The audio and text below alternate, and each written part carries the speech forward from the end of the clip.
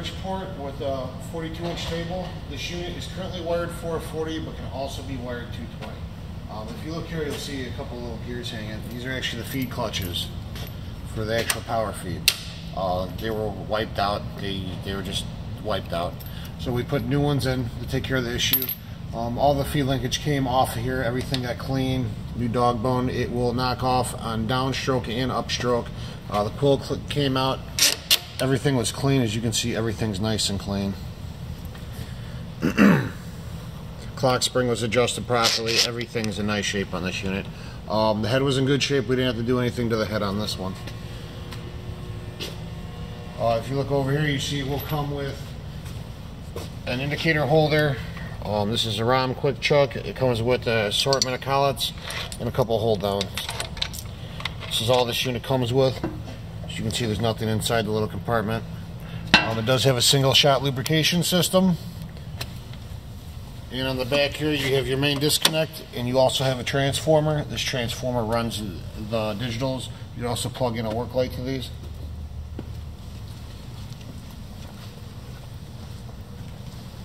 This unit also comes with its drawbar.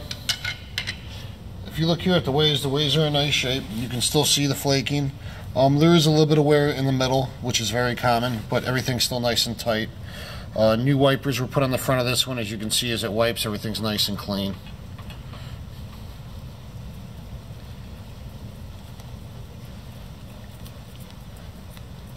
If you come here to the back, same thing. Everything's nice and clean. All the wipers are nice and clean on this unit. Ways are in nice shape. Like I said, there's some wear, but they are in still nice shape. This unit does come with a set of Act-Rite digitals. Now, when you first plug them in, you will see it'll have an E1 error. That means power failure. So all you do is you come over here to clear, then it brings you right back on. Then if you need to re-zero these, you just hit your 0 button. So they, as you can see, both axes. Here's the Y. They move really nicely. They don't jarble, skip, or anything. Very consistent. There is no warranty on the digitals. We don't warranty the digitals when they come in. We only warranty them when we put a new set on a machine. See with the X-axis, they work nicely. They repeat.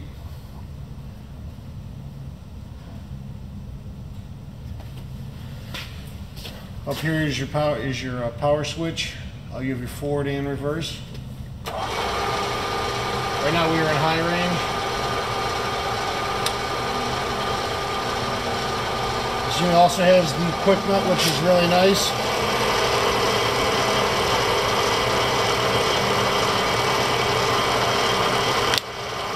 What knocks off with these? It also reverses.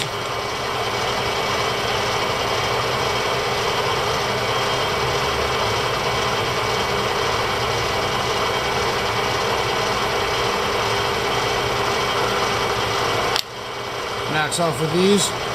You also have 3 rates of feed. You can see here. You have your medium range, you have your slow range, and you have your high range. Watch it knock off one more time. So it knocks off with ease, consistent every time.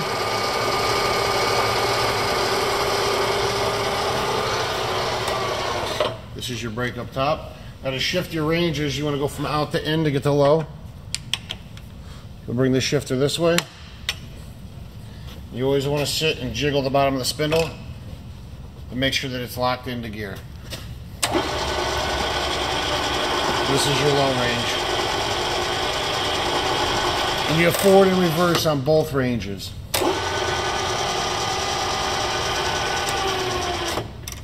Now this in here, this is a step pulley unit, so to change your speed, you will have to loosen the motor, slide it forward. It's painted in place right now. There it goes. Drop the belt down on the desired range, and then tighten it back up.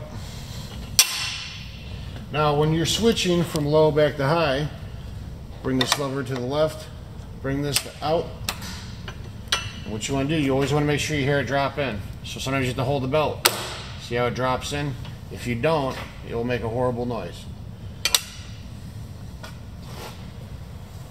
Back to the ways, everything goes in and out from end to end really nicely.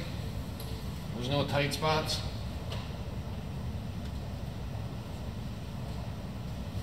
As you can see, it goes all the way to the end very nicely.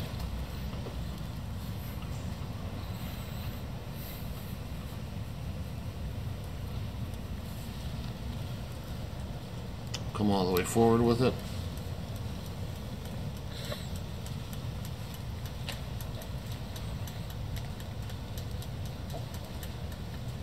As you can see, it comes all the way forward with ease. I'm not stressing at all.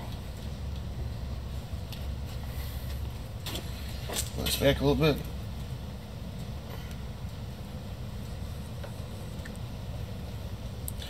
The knee goes up and down with ease also. Going up.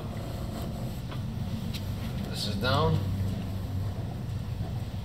You'll see this handle, somebody broke it one time and has brazed it back together. But it's perfectly intact and it's strong, so we're just going to leave it alone. Same thing with the X-axis. It goes from end to end with ease. I'm really going to show to one end.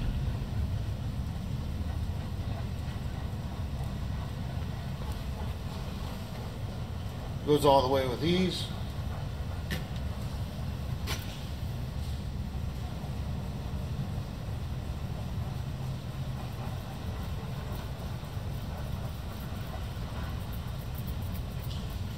The backlash on the X-axis is 10 thousandths, and on the Y-axis